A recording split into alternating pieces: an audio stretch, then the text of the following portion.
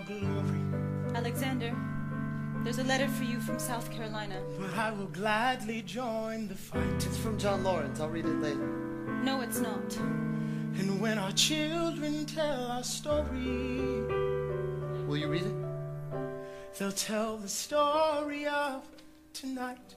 On Tuesday, the 27th, Lieutenant Colonel John Lawrence was killed in a gunfight against British troops in South Carolina. These troops had not yet received word from Yorktown that the war was over. He is buried here until his family can send for his remains. As you may know, Lieutenant Colonel Lawrence was engaged in recruiting 3,000 men for the 1st all-black military regiment. The surviving members of this regiment have been returned to their masters.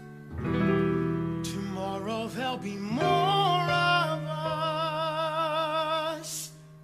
Alexander, are you all right?